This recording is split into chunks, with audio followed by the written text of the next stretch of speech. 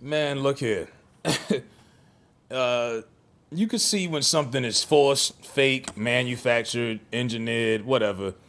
They've been trying to push Lil Baby as this, pro-black, revolutionary type of rapper for the last year and some change now.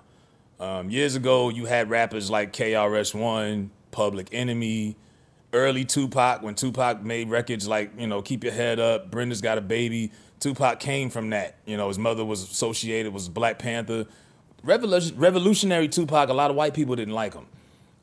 They loved him once he did the Thug Life gimmick. Once he did that Thug Life shit, after the success of the Juice movie, when he played Bishop and he killed it, it made the Thug Life gimmick even more believable. All of a sudden, he's tatted up, he's wearing bandanas. It's strictly for my niggas on down. Tupac went out with the Thug Life shit. They didn't like Tupac prior to that. They loved him when he did that. But Ice Cube was very pro-black and made records like, Check Yourself and all of those. That was genuine. That was realistic. Even if you were gonna go in that direction today, there's cats like Kendrick you could use. J. Cole, they're a little bit older and the message actually links with their music and what they're saying. Lil Baby is a hot rapper from Atlanta that makes music about lean, perks, drugs, and money and girls. His message that he puts out does not relate to what they're trying to get him to do. And they did the bigger than black and white. It's a problem with the whole world life. It can change overnight. They did that. All of that was manufactured. Somebody told him to make that, And every time I see Lil Baby with Benjamin Crump and all of these people, Tamika Mallory and them, it looks forced. It looks like he don't even want to be there. He just got that look on his face like, yo, let's get this over with and cut the check.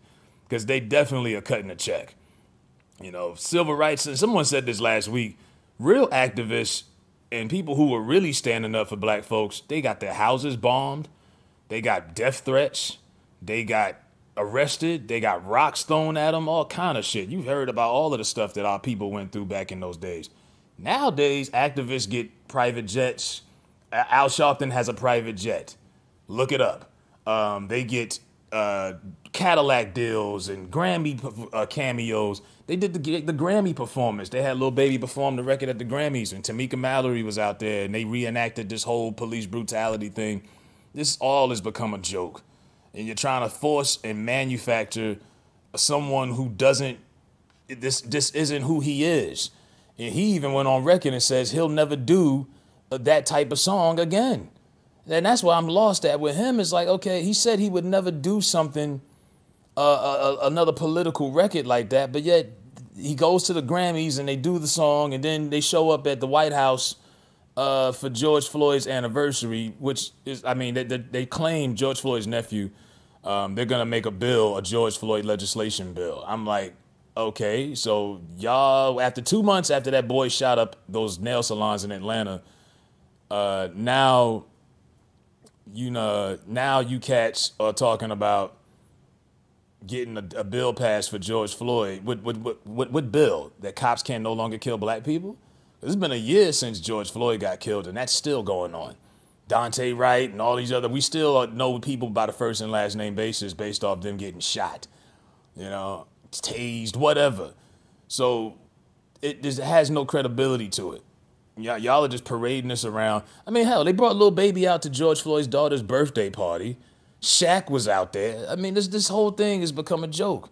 Y'all are just using black celebrity to try to push an agenda that's not realistic. The Lil Baby is not going home worrying about, black people and where our lives head. That's not who he is. And that doesn't make Lil Baby a bad person, but where I lose respect for him is he says that he's done and he don't want to be Martin Luther King or Malcolm X, but then you continue on to stand on camera with these fools. I don't get it. The paychecks that they cutting for BLM must be marvelous. Because when you hot like he is, that boy getting at least $50,000 to $100,000 a show, if not more. So for them to be paying him to miss shows, to come to do these appearances, he getting broke off a lot of change. A lot of change. Now look at these pictures and tell me he looks like he wants to be there. He doesn't want to be there. This isn't who he is, and they're forcing him on us, and I'm not buying it. I'm not buying it at all. This is not who Lil Baby is, but y'all are looking for that political rapper to represent this generation. T.I., I guess, is too old. You know, he's pushing 40.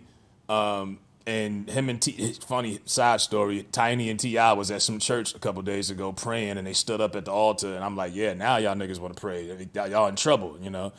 And then Killer Mike is another rapper, but he's not as popular as a Lil Baby, and he's a little older too. He's in his 40s. So they figured Baby is perfect. He's young. He's hot. A lot of these young niggas like him. And if we could get him to take a stand, the rest of them, I don't see it working. I know a lot of Lil Baby fans, a lot of niggas who listen to Lil Baby, and these niggas are not moved at this at all. So this is not working. But you know, they continue to force it on us anyway. But I don't see the realistic. It's just kind of like when Rick Ross was trying to promote activism, and then every time he mentioned George Floyd or somebody, he would add all of his endorsement deals in the story. So it's like, nigga, you trying to promote your businesses, all of the companies you work for, or are you really trying to speak a message? You know what I mean? I see right through these niggas like I got x-ray vision, man. Lil Baby is being used clearly. He knows he's being used, but the money's so good right now, I don't really think he even gives a fuck. But yeah, that kind of bothered me, honestly, the George Floyd anniversary, which nothing has gotten done. The family got paid, and that's really about it. The family got paid, and Derek Chauvin got convicted, but we still don't even know what kind of time Derek Chauvin might get 2 years. You don't even know.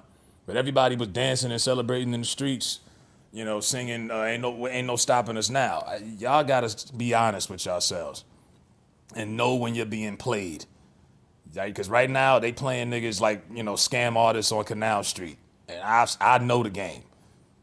Let me know what y'all think in the comments, man. Lil Baby is being used by BLM heavily. You know what I mean? And yeah, I mean, this is the whole thing. It's bigger than black and white. Okay, look, I'll read what he said. The more I see, he says, and quote, Lil Baby said this, the more I'm seeing what's up with all that shit, the more I'm like, let me back up off politics. I don't want to be no Malcolm X or Martin Luther King. I'm stuck my nose in. I'm good on that. Yeah, because if you really was Malcolm X or Martin Luther King, they would have killed your young ass.